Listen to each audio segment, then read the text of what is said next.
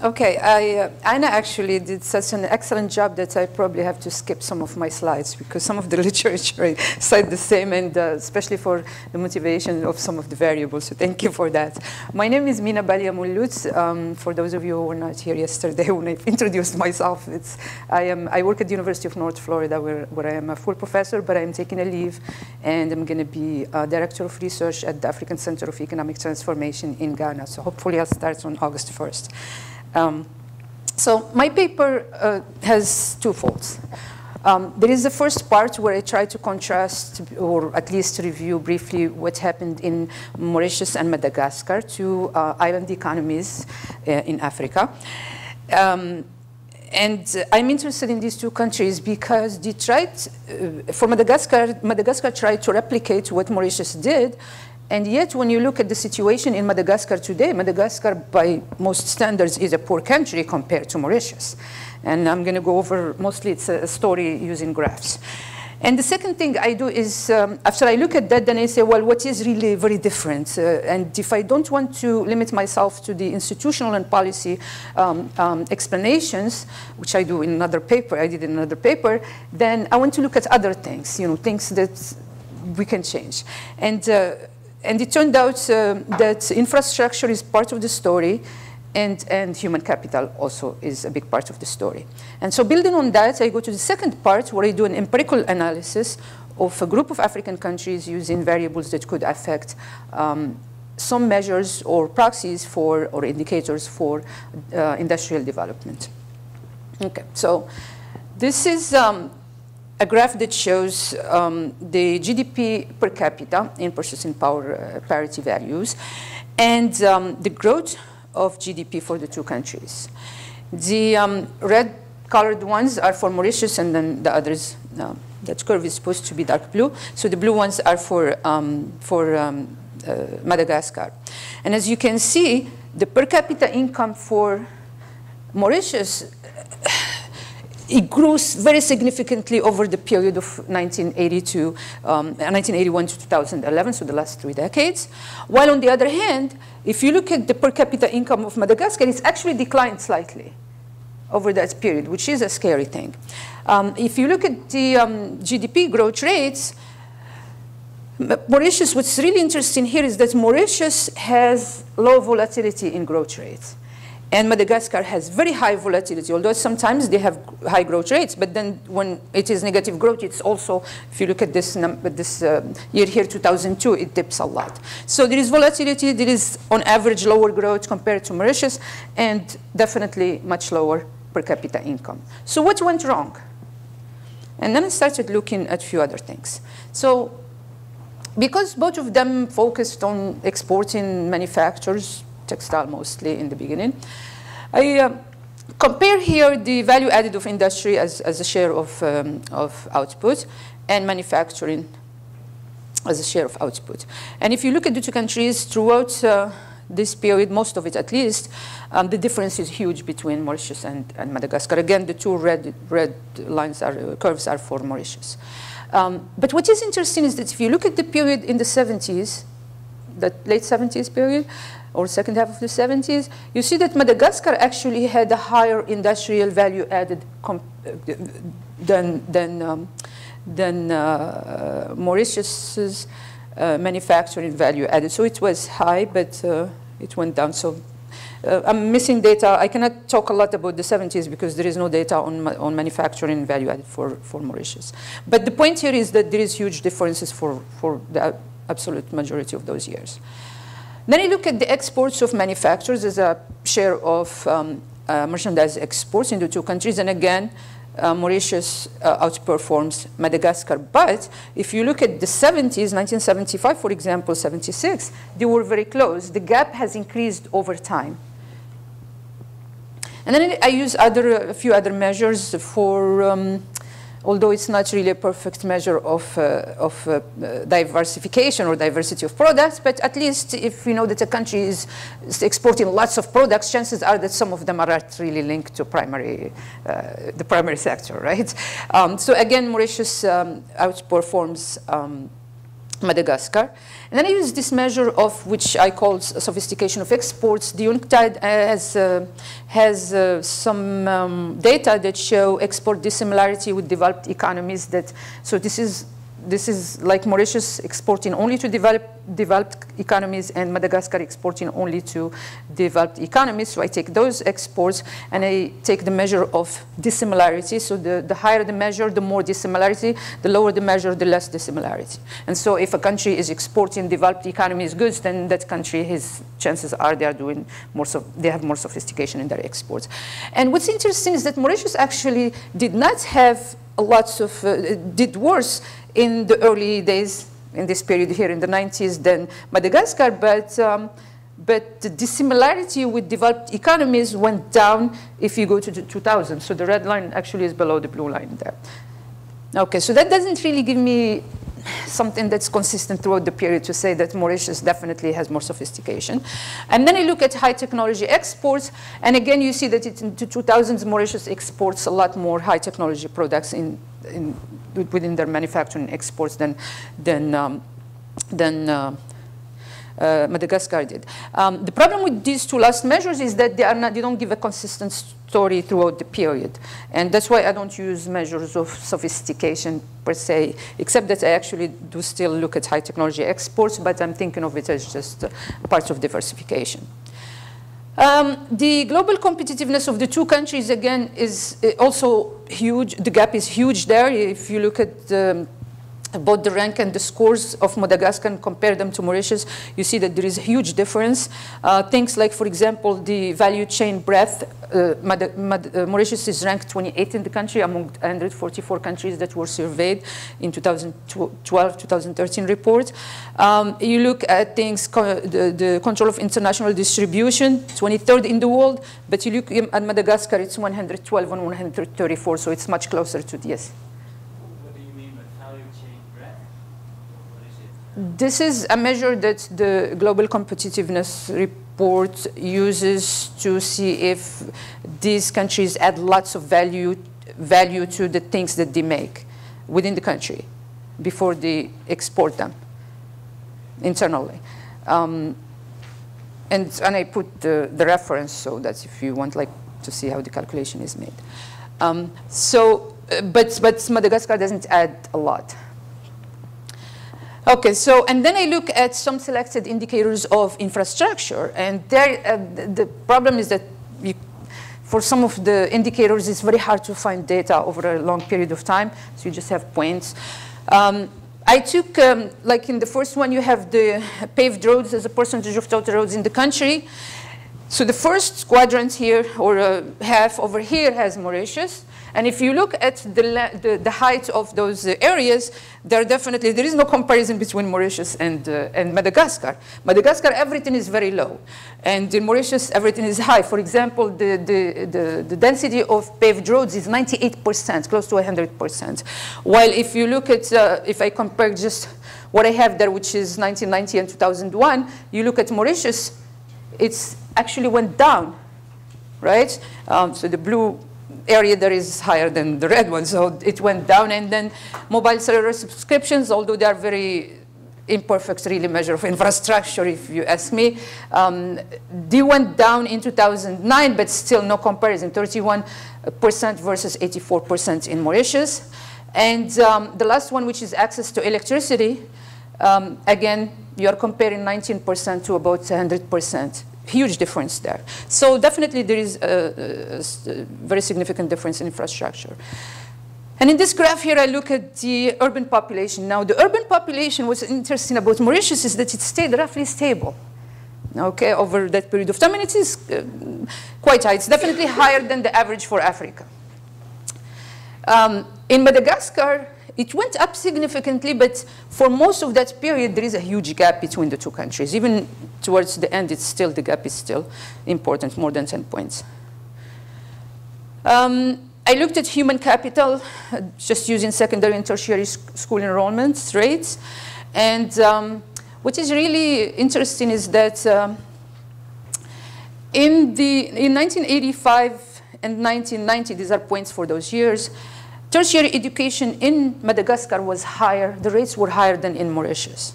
Okay, so this is even going to 1990. But look what's happened since then. 2000, 2005, higher education or tertiary education just went up a lot in Mauritius, while in Madagascar it stagnated. The increase in secondary enrollments also is not very strong in Madagascar, while in Mauritius it went up a lot. And so there is a huge difference there too. Okay, so building on that, I do an empirical analysis where I take data on the variables, some of the variables that I was comparing the two countries on, and then look at their effects on 6 indicators of industrial development. And again, I mean, if you're going to tell me that these indicators are imperfect, I completely agree with you. There is not one single measure that we can use and say this is industrial development in the country. So the best thing we can do is really look at different indicators and then see if they're consistent with each other or the results are consistent. So the first thing I do is that I look at the share of manufacturers in total merchandise exports, how it's behaved over time. Then I look at the share of manufacturing in output, so that's a different measure, because we're not looking specifically at exports, but we're looking at whether the country is diversifying both the production and the exports, okay? So a country could have diversification in manufacturing and not, if it's a big market, they might not need to export a lot. On the other hand, if it's a small country, they might need to export more. They will have to export a lot. The third one is the share of industry in output, and this is very,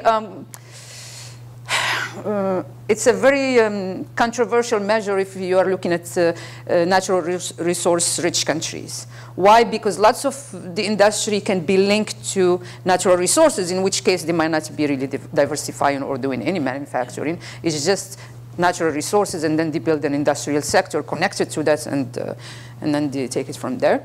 But nonetheless, I look at it. And then the fourth one is the share of high technology products in total manufacturing exports. And I'm using it here not as really sophistication, but just if you are doing some of that, then at least you are doing some of little bit of manufacturing or diversification.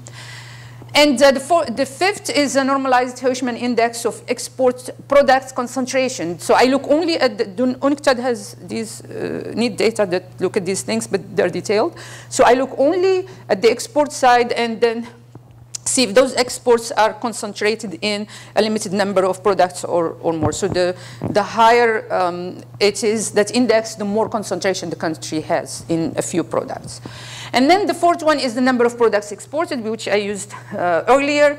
And again, it's not a very perfect measure of diversification, but the chances are if you are exporting lots of different products that you are doing a little bit things that are more than just your primary sector. Linked to your primary sector. And then on the right-hand variables, I use urbanization, and Anna talked about agglomeration and the big cities and so on. So I am using that thinking. There is no telling whether urbanization as a measure of agglomeration will really have a positive or negative effects on manufacturing for the reason that Anna explained, and I'm going to go over a couple of them.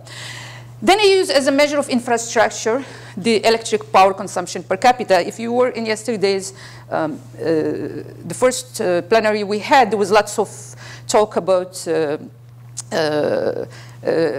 electric power, and as a matter of fact, Professor Ndulu was saying power, power, power, right? Okay, so I have another reason why I'm using that, and I'm going to tell you in a second.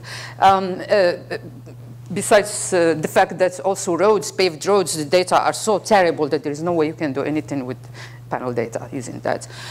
And then I use for a measure of human capital for all the stuff we have in the literature about the role of human capital and the skills in developing a diversified economy. I use a measure of human capital that is secondary education or enrollments for most of the measures. And then when I look at the export of high technology products, we want to look at tertiary education or enrollments rather. I also look at natural resource rent for a simple reason. Natural resource rent is an important thing to look at when you are doing African countries, especially because of the role natural resources play. You know, you heard a lot and you read a lot about the possibility of a natural resource curse in these countries, in most countries. But I use it also for another reason, and that's the one also that Anna touched upon, is that natural resource rent might actually lead to development of big cities or high urbanization without any diversification or structural change taking place. And I control for FDI because manufacturing in some countries was based on export-oriented FDI. So foreign direct investment goes to those countries from multinationals, foreign multinationals, to build a sector from which they export. I mean, China, for example, did go through that at least in the early days. Oh, this is going fast. And then I include also trade with developed countries. I have a paper that I published in the Review of African Development. I can't remember, I think 2011 or so, that I titled Destination Development or Growth by Destination, where I show that if you export to certain countries, you might gain from that or versus exporting to other countries. But here I look at both import and export to developed countries. Okay, here is the reason why I used the electric power. Because for this conference to show really the industrial development, we're looking at electricity and electric power. Another reason, another thing is for urbanization. This is the map of urbanization in Africa. And the two lighter colors are for the countries where there is very low urbanization. And you can see most of Africa is really very low. But you have the high urbanization happening. And when I looked at this map before I came to the session, it just gave me another idea. I forgot to include this in my paper, but I'm going to do it in the empirical section, is control for the location on the Mediterranean and the Atlantic Ocean. If you see that most of those with darker colors are really around the Mediterranean area, North Africa most, essentially, and then West Africa and South Africa down there. With, so the ocean effect might be strong. So I'm not going to go over every single count, so don't worry, but just to give you an idea of how many equations I did. So for every single indicator, I tried all these things, and I looked at the interactions and so on. And one important interaction that I looked at is the interaction between infrastructure and urbanization. If you go to some of the African cities today, they're big, right? You have these nice buildings. I go to Accra a lot, and I see all these nice buildings and nice things and everything, and they're trying their best for infrastructure. Actually, the roads now are slightly better, but there is a lot missing in terms of infrastructure. So you can have urbanization without infrastructure going hand in hand with it, and that can cause problems. So I'm looking at the interplay of infrastructure and electricity and urbanization. And the second one, going to the work of Golan and co-authors, is this effect from natural, or actually the other paper, from natural resources rent on and urbanization. So I'm looking at the interplay or the interaction between urbanization and natural resource rent to see if it's going to have a negative or positive effect. So anyway, so from this, I'm going to just talk about the results because I'm running out of time. What I find is this. Overall, for the most of these indicators, urbanization has a definite independent positive effect or a positive independent effect when it's just alone. Positive effect, so that's agglomeration is good. I also find that infrastructure has a positive effect. The problem is that in some of these estimations, the interaction between infrastructure and urbanization has a negative impact. And I explain that by the fact that infrastructure has not been going at the pace of urbanization. And so you get lots of problems. The other thing is, again, I find in some of the estimations that there is a negative effect from the interaction of resource rent and urbanization, what we were talking about earlier, which is also a bad thing for Africa. And then the third thing, and equally important, is I don't find that human capital makes a contribution, a positive contribution or negative, in three indicators. It only has a contribution to high technology exports, so tertiary education has a positive, significant effect. And then for concentration measures, so when I use the last two concentration measures, concentration and number of products, there is a positive effect. That's good, but not for manufacturing share in output, industry share in output, or manufacturing export. Now, this does not mean that human capital is not important. Actually, human capital does not appear to make a significant direct contribution to the to these three variables that indicators that I listed, but that might mean that the skills that are needed that go with education are not there. Because if you look at secondary enrollments, they're going up for the absolute majority of countries in Africa, and significantly for that matter, but it's not working. What it means is that this might reflect the low quality of skills that are supplied in the labor market, and that education is not generating the appropriate type of input that we need for manufacturing. And I use that as one of the, or I qualify that as one of the reasons why Africa on average appears to be taking one step forward and 2 steps back. And the second reason for that title is this negative effect from the interplay or the interaction between electricity and or infrastructure and urbanization. Just one last thing that I'm going to do, I'm going to stop, I promise. I give 2 examples here of Ethiopia and Gabon. Ethiopia has one of the lowest rates of urbanization. The country with the lowest rate is Burundi, but I don't have data for Burundi, so Ethiopia is the second lowest.